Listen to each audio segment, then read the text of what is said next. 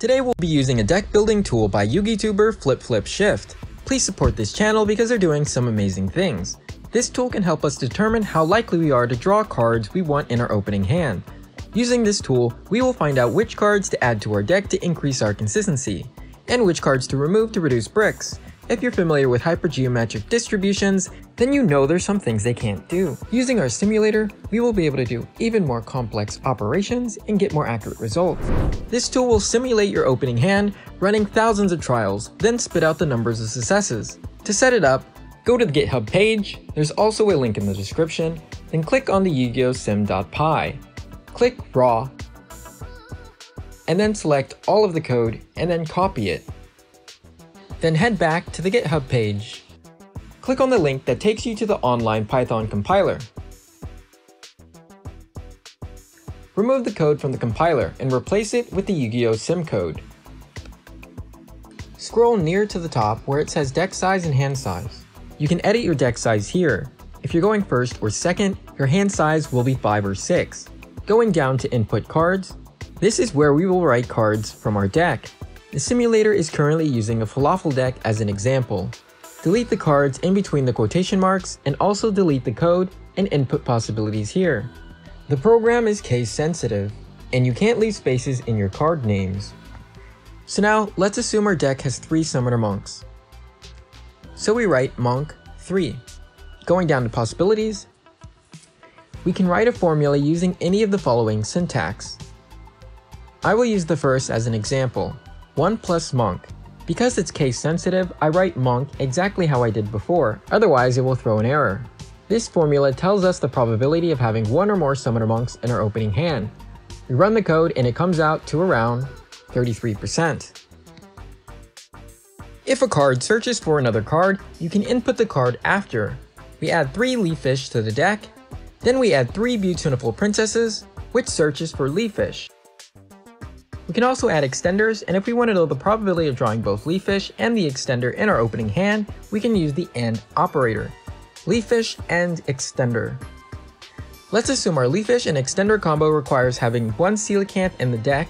We can add Coelecanth to our deck, and then add the syntax 1 or less Coelecanth to our combo.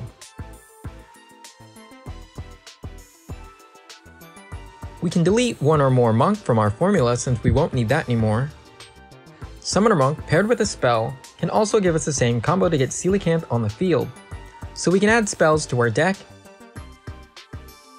then add a formula, monk, and spells, and at least 1 Coelecanth in the deck. Some spells like Ready Fusion and Foolish Burial can be used as extenders for Leaffish. So we add spell monsters to our deck, and then we add a formula for both Leaffish and Summoner Monk. Leaffish and spell monsters, and 1 Coelecanth in the deck. And then we do the same for Summoner Monk, Monk, and spell monsters, and 1 Coelecanth in the deck. We still have more cards to add, but for now, I run the program and it comes out to a 70% success. A deck with more than 70% of drawing a winning hand is considered consistent. I can tweak the deck by adding more extenders or adding more cards that search for Leaffish like Piri Reese Map. I run the program and we have exceeded our deck limit. So now I'll have to remove some cards. I take off some extenders and run the program and we hit 78%. To improve our consistency, we can also use the power draw cards like Desires, Prosperity, Extravagance, Upstart, and Duality. They are all hard-coded into the program, so all I have to do is just write their names. I add 3 Upstarts to the deck, and run the program and we hit 80%. We still haven't squeezed in our other cards like Hand Traps and Tuners. I will share a link in the description of a Big Fish Coelecanth deck that still has an impressive 80% success probability. We can increase the number of trials to make the program more accurate, though it will take longer. But 10,000 trials is accurate enough. Next to the run program command, you have the option to share your code. You can set how long before the link expires, and you can copy your link here. Up here you can save your code to your computer. There's undo and redo commands if you make any mistakes in your code. There's a dark mode option up here. The About site will give you details on shortcuts. And in the settings, you have many customizations. And that's all, folks. I hope you find this tool as useful as I did. Feel free to share how consistent your deck is with a link to your code in the comment section. There's an even more advanced calculator you can check out at Flipflipshift's YouTube, or check out their Discord where you can share ideas and contribute to the code. So everyone, goodbye and have a wonderful day.